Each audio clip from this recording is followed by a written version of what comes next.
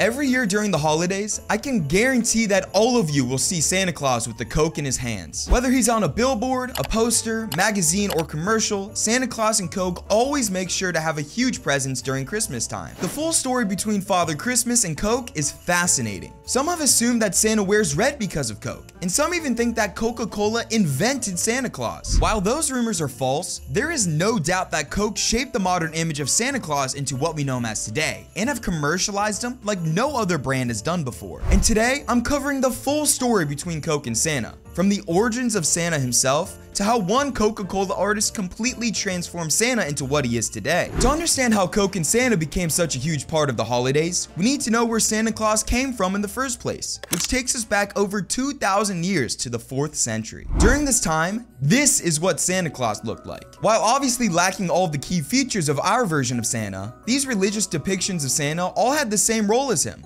giving out presents. The first story of Santa involved a 4th century Greek hero named Saint Nicholas, a Turkish bishop that gave secret gifts to the poor and did other good deeds like saving single women from being prostitutes. Over centuries, the image of Santa transformed drastically, but it wasn't until the 1860s that our version of Santa started appearing in history. All thanks to two people, Clement Moore and Thomas Nast. First, we have Clement Moore. Clement was a poet from New York City who wrote the world-famous "'Twas the Night Before Christmas" poem. In the poem, he described Santa as a chubby, jolly old elf with a white beard and dressed in all fur.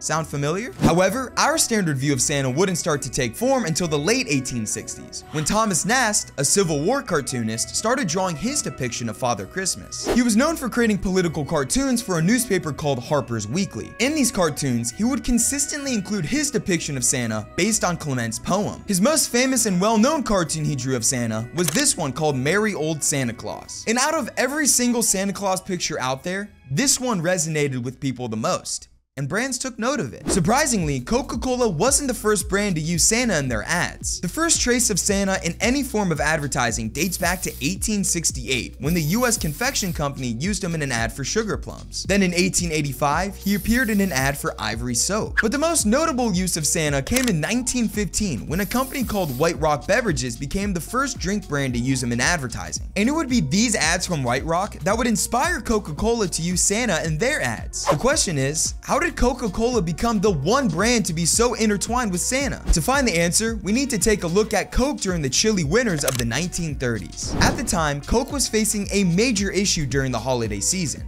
What was that issue? Well, they couldn't sell Coke during the winter. Coke was only known for being a summer beverage, so when the holidays arrived, their sales slumped drastically because a cold Coke didn't seem appetizing to consumers during the winter. So, how are they going to convince people to drink soda during the holidays? The answer? Santa Claus. In 1931, Coke's advertising executive set out to find an artist that could create a wholesome, lovable, and symbolic image of Santa for their ads. And he struck gold on his search when he discovered Haddon Sundblom, a talented artist who would eventually transform the image of Santa into what we know him as today. Coca-Cola paid Haddon $1,000 to create an oil painting of Santa for Coke to use in their ads. He took inspiration from Thomas Nast cartoons and created this painting of him titled "My Hat's Off." He had perfectly captured everything Coke wanted for their Santa. The twinkling eyes, the rosy cheeks, the round belly, and the merry grin were spot on. He came off as warm, gentle, friendly, and cheerful, all traits that Coca-Cola's brand stood for. Needless to say, Coke loved Haddon Santa. Coke took Haddon Santa and used it in a magazine ad in 1931. And Coke didn't know it at the time, but this one advertisement would not only change the modern image of Santa, but would forever intertwine Coca-Cola with Santa Claus. Readers of the magazine absolutely adored Haddon Santa, and as a result, Coke actually saw an increase in their winter sales. So, for the next 33 winters, Coke continuously paid Haddon to make Santa Claus ads during the holiday season. Using his neighbor and himself as a model, Haddon would paint his version of Santa in many different fun situations, like delivering toys, greeting children that stayed up to meet him, and raiding refrigerators at numerous homes. Santa was also seen holding bottles of Coke, drinking Coke, and receiving Coke as gifts. Coca-Cola's winter sales continued to skyrocket, but at the same time, they were completely changing American culture. Coke's magazine ads, billboards, and store displays were, for many Americans, their primary exposure to the modern image of Santa Claus. Sundblom's paintings fiercely captured the public's imagination, And as a result, millions of Americans started to associate Haddon's paintings with what they thought Santa should look like. And sure enough, everyone started to agree that Santa was a jolly, fat, and red suit wearing guy who gave out presents. And of course, loved to drink Coke. The cultural impact of Haddon's paintings was so big that Santa developed a fan base of observant fans. For example, they noticed the time when Santa's belt buckle was strapped in the wrong direction, and also the time that Santa was missing his wedding ring from Mrs. Claus. Children even started to leave out Coke at night on Christmas Eve, all because of Haddon's ads. Haddon would create his final version of Santa Claus in 1964.